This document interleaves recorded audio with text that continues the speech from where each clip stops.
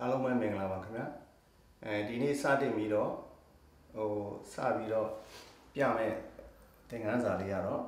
ဂီတာအခြေခံ rhythm ဂီတာနေကျွန်တော်စပြပါမယ်အခုမပြခင်မှာကျွန်တော်နည်းနည်းလေးတီးထိုက်တဲ့ဟာလေးကိုကျွန်တော်နည်းနည်းလေးရှင်းပြချင်ပါတယ်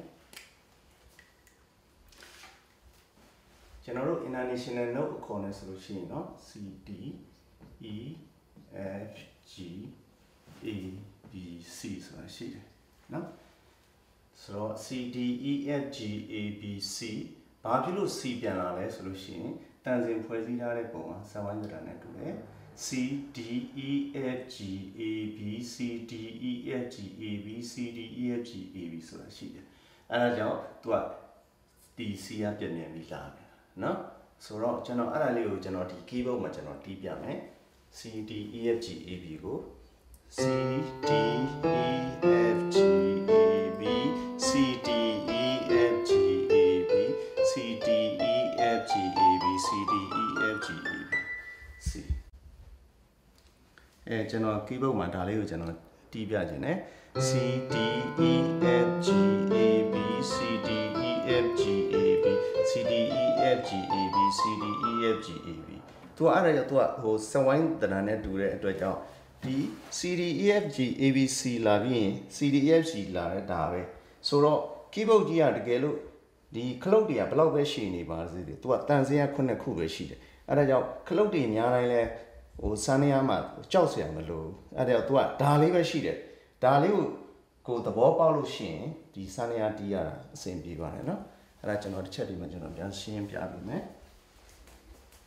ဆိုတော့အဲ့ဒါကို international note နဲ့ C D E F G A B C လို့ခေါ်တယ်အရှေ့တိုင်းသင်္ကေတနဲ့ဆိုလို့ရှိရင်တော့1 2 3 4 5 6 7 1ပြန်လာတယ်နော်ဆိုတော့ဒါကိုကျွန်တော်တို့ကဒါပိုးတော့ဟိုပညာရှင်တွေခေါ်ခဲ့တော့ဗောနော်ဒိုရေမီဖာဆိုလာတီဒိုနော်ဒါ international note ဒါအရှေ့တိုင်းသင်္ကေတဒါကိုဒိုရေမီဖာဆိုလာတီဒိုလို့ခေါ်တယ်နော်ဆိုတော့ဘယ်နှခုပဲရှိလဲဆိုတော့တန်စရာ9ခုပဲရှိတယ်လော်လည်လေးနော်ဆိုတော့ဒါလေးကိုတစ်ချက်တော့မှတ်ရမယ်ဒါ diatonic scale လို့ခေါ်တယ်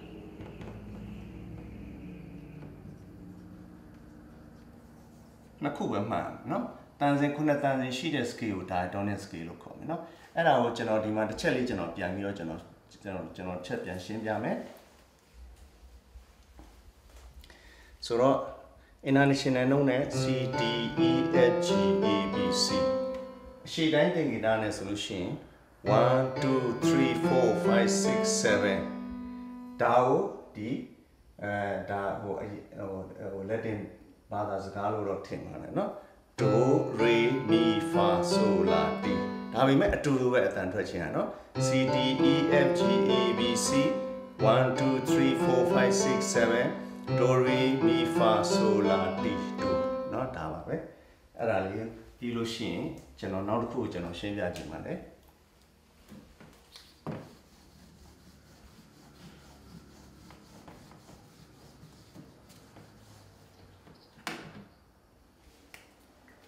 နောက်တစ်ခုက C D E F G A B C ဆိုတာရှိတယ်เนาะတည်ထားတင်တာပါလဲဆိုတော့အတန်တစ်ခုကတက်သွားလို့ရှိရင် sharp ဖြစ်တယ်လို့ခေါ်တယ်ကျလို့ရှိရင် flat ဖြစ်တယ်လို့ခေါ်တယ်အဲ့နှစ်ခုတော့တည်ထားမယ်အတန်တစ်ခုကမြည်သည့်အတန်မျိုးမဆိုတက်ရင် sharp ဖြစ်တယ်လို့ခေါ်မယ်ကျရင် flat ဖြစ်တယ်လို့ခေါ်เนาะဆိုတော့ဒီကောင်အခု C ရှိတယ်เนาะဒါ C ဒါ D เนาะ CD ဆိုတော့ C ကနေပြီးတော့တက်သွားလို့ရှိရင်လည်းဒီကြားထဲမှာအတန်ရှိတယ်เนาะ C ကနေပြီးတော့တက်သွားလို့ရှိရင်သူကဘာခေါ်မလဲဆိုတော့ C sharp လို့ခေါ်တယ် D ကနေပြီးကျသွားလို့ရှိရင် D flat လို့ခေါ်တယ်ထို့ကြောင့် C sharp D flat ဒီအတူတူပဲเนาะ C ပြီးရင် C sharp D flat ဒီလာတယ်အဲ့ဒါကိုကျွန်တော်စံရခလုံးမှာကျွန်တော်ပြချင်တယ်เนาะဒါလေးက C ဒါလေးက D စောစောသိထားနေတာเนาะ C D နော်ဆိုတဲ့အတွက်ကြောင့်ဒီအမဲခလုတ်ကလေးက C ကနေတက်တဲ့အတွက်ကြောင့်သူက C sharp လို့ခေါ်တယ်ထိုနည်း၎င်းမဲ့အတန်တစ်ခုကကြာလို့ရှိရင် flat ဖြစ်တယ်လို့ခေါ်တဲ့အတွက်ကြောင့် D ကနေကြာတဲ့အတွက်ကြောင့်သူက D flat လို့ခေါ်တယ် သူ့ D flat လို့ခေါ်တယ် C ကနေပြီးတော့အတန်တက်သွားတဲ့အတွက်ကြောင့်ဒီဘက်ဆိုရင်တက်သွားတာနော်ဒီဘက်ဆိုရင်ကျသွားအဲ့ဒါကြောင့် C ကနေတက်တဲ့အတွက်ကြောင့် C sharp ခေါ်တယ် D ကနေကျတဲ့အတွက်ကြောင့် D flat ခေါ်တယ်ထို့ကြောင့်ဒီနှစ်ခု C နဲ့ D နဲ့ကြားလေးရဟာကို C sharp D flat လို့ခေါ်တယ်နောက်တစ်ခါ E D နဲ့ E D နဲ့ E လည်းထိုးနေလည်းကောင်းမယ် D ကနေတက်လို့ရှိရင် D sharp ခေါ်တယ် E ကနေပြီးတော့ကျတဲ့အတွက်ကြောင့် E flat ခေါ်တယ်ထို့ကြောင့် D sharp E flat နော်အဲ့ဒါလေးကိုကျွန်တော်ပြန်ပြီးတော့ကျွန်တော်ဒီဘက်မှာကျွန်တော်ပြန်ပြီးတော့ရှင်းပြပေးမယ်အခုဒီမှာကျွန်တော်တို့ C နဲ့ D ကြားထဲအောင်ကျွန်တော်ရှင်းပြပြီးတခါတော့ D နဲ့ E နဲ့ဟာကလည်းထိုးလေးလည်းကောင်းမယ် D ကနေတက်တဲ့အတွက်ကြောင့်သူက D sharp ခေါ်တယ် E ကနေပြီးတော့ကျတဲ့အတွက်ကြောင့် E flat ခေါ်တယ်နော်ဆိုတော့ဒီမှာတန်စိန်ဖွဲ့စည်းထားပုံကဒီမှာအောင်ဖို့ကောင်းတာတစ်ခုကပါလဲဆိုတော့ဒီ E နဲ့ F မှာ sharp flat မရှိဘူး E နဲ့ F မှာ sharp flat မရှိဘူးသူကကန့်တယ် E နဲ့ F ကပေါ့နော်ဒါကျွန်တော်တို့ထင်တာလည်းမဟုတ်ဟိုးတုန်းကလေးပညာရှင်တွေထွင်ထားတာเนาะကျွန်တော်ဒီမှာတစ်ချက်ကျွန်တော်ပြန်ပြမယ် E နဲ့ F ကိုဆိုတော့ဒီမှာ E ရှိတယ် C D E E ပြီးတာနဲ့ F လာတယ်ဒီ E နဲ့ F နဲ့ကြားထဲမှာအမဲလုံးမရှိဘူးเนาะ E နဲ့ F နဲ့ကြားထဲမှာအမဲလုံးမရှိဘူး C နဲ့ D နဲ့ကြားထဲမှာအမဲလုံးရှိတယ် D နဲ့ E နဲ့ကြားထဲမှာအမဲလုံးရှိတယ် E နဲ့ F နဲ့ကြားထဲမှာအမဲလုံးမရှိဘူးထို့ကြောင့် E ကနေတက်တဲ့အတွက်ကြောင့် E sharp ဆိုတာလည်းမရှိဘူး F ကနေကျတဲ့အတွက်ကြောင့် F flat ဆိုတာလည်းမရှိဘူး E ပြီးတာနဲ့ F ကိုတန်းလာမယ်เนาะသူကဒီမှာတနေရာရှိတယ်เนาะ sharp flat မရှိဘူးเนาะပြီးရင်ကျွန်တော်ဒီဘက်မှာကျွန်တော်ပြန်ရှင်းပြခြင်းနဲ့ဆိုတော့အခုဒီမှာလာပြီ F နဲ့ G နဲ့ကြားထဲမှာ F ကနေတက်တဲ့အတွက်ကြောင့် F sharp G ကနေကြားတဲ့အတွက်ကြောင့် G flat เนาะဒီခါတော့ဒီထက်အတန်ကို G ကနေတက်တဲ့အတွက်ကြောင့် G sharp A ကနေပြီးတော့ဆင်းတဲ့အတွက်ကြောင့် A flat နောက်တစ်ခါဒီကြားထဲအတန်ကို A ကနေတက်တဲ့အတွက်ကြောင့် A sharp B ကနေဆင်းတဲ့အတွက်ကြောင့် B flat เนาะ A sharp လို့လည်းခေါ်တယ် B flat လို့လည်းခေါ်တယ်အဲ့ဒီမှာ B နဲ့ C မှာလည်းစောစောက E နဲ့ F လို့ပဲကြားတန်စင်မရှိဘူးနှစ်နေရာရှိတယ်เนาะဒီမှာတစ်ခုဒီမှာတစ်ခုเนาะ E နဲ့ B နဲ့ C မှာလည်းတန်စင်မရှိဘူးအဲ့ဒါလေးကိုကျွန်တော်ဒီမှာကျွန်တော်ပြန်ရှင်းပြနေတယ်ဆိုတော့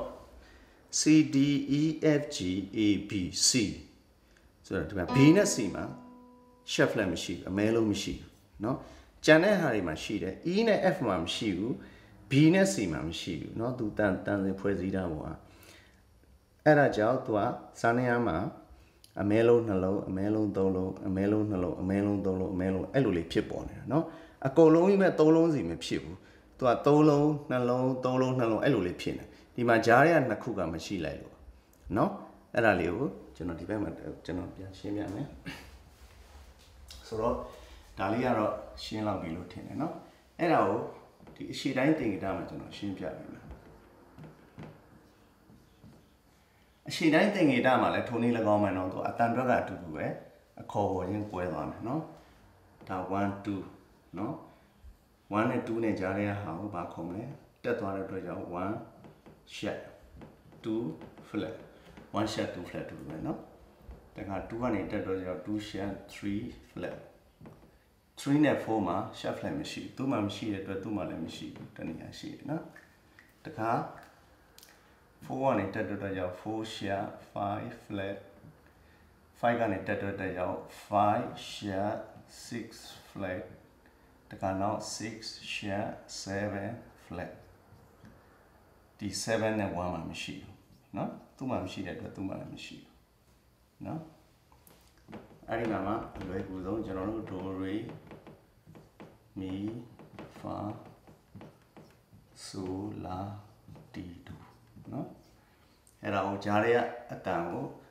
ခေါ်ကြမယ် do နဲ့ကြားရ do ti ပေါ့เนาะ do ti re ma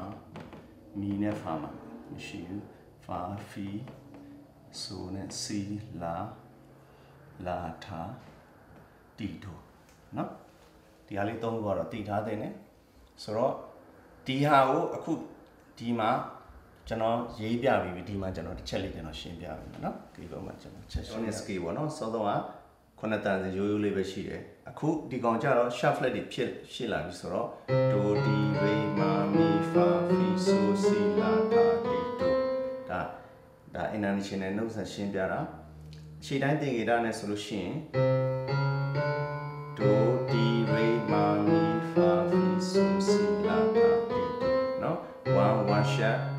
one shot 2 flat 2 shot 3 flat 3 4 shot 5 flat 5 shot 6 flat 6 shot 7 flat 7 เนาะဒါကို do re mi fa so la ti do ဆိုတော့ chromatic ကြတော့ do di re ma mi fa fi so si la ta ti do เนาะဒီတိုင်းပဲဒီတိုင်းပဲ do di re ma mi fa fi so si la ti do ဒီလိုပဲเนาะအဲ့ဒါကအဲ့စနစ်တန်စီကအခုဘယ်နှတန်စင်ဖြစ်သွားလဲဆိုတော့เนาะ1 2 3 4 5 6 9 10 11 12 13တန်စင်ဖြစ်သွားတယ်เนาะကျွန်တော်စောစောက9တန်စင်မှာကျွန်တော် diatonic လို့ပြောထားတယ်အခု12တန်စင်မှာ chromatic เนาะ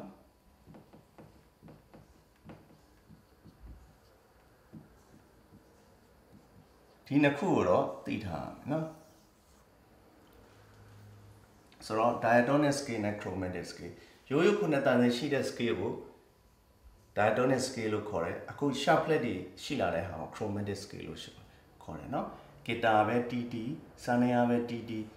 မြည်သည့်ပစ္စည်းတူရိယပစ္စည်းမျိုးကိုတီးတီးဒီဟာကတော့သိထားသင့်ပါတယ်အဲ့ဒါကိုကျွန်တော်အခုဒီမှာကျွန်တော်ရှင်းပြခဲ့ပြီဖြစ်ပါတယ်တကယ်လို့ကျွန်တော်အခုရှင်းပြခဲ့တဲ့ဟာလေးတွေတကယ်လို့မရှင်းလင်းလို့ဆိုလို့ရှိရင်music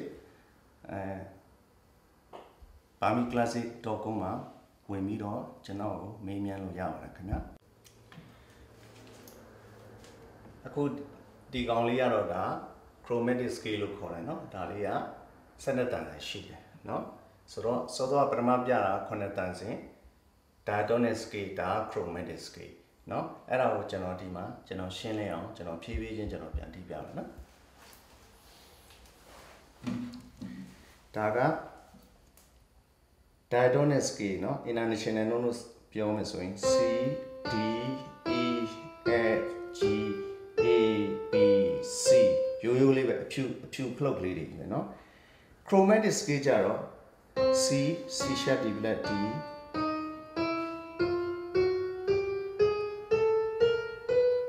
ဒါအမဲလုံးလေးပါသွားတယ်အဖြူလုံးနဲ့အမဲလုံးနဲ့เนาะဒီကောင်က optic တာကွဲကြားသွားမယ်အကုန်လုံးအတူတူပဲဆိုတော့နောက်တစ်ခုကြတော့အရှိတိုင်းသင်္ကေတနဲ့ဆိုရင် diatonic scale ရိုးရိုးခုနှလုံးက do 1 2 3 4 5 6 7 1เนาะ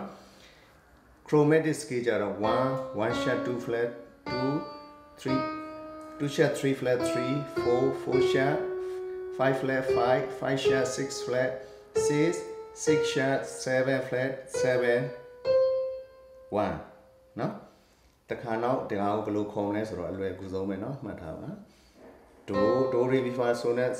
la ti do နဲ့ဆိုရင် do re mi fa so la ti do chromatic အရာ do di re ma mi fa fi so si la ta ti do ဆိုတော့အဲ့ဒါလေးတွေအခြေခံလေးတွေပေါ့နော်အခုကျွန်တော်အခုဒီနေ့ရှင်းပြခဲ့တဲ့ဟာလေးတွေတကယ်လို့မရှင်းတာရှိရင်ကျွန်တော်တို့ music@bamiclassic.com မှာဝင်ပြီးတော့ကျွန်တော်တို့မေးမြန်းနိုင်ပါတယ်ခင်ဗျာအားလုံးပဲမင်္ဂလာပါ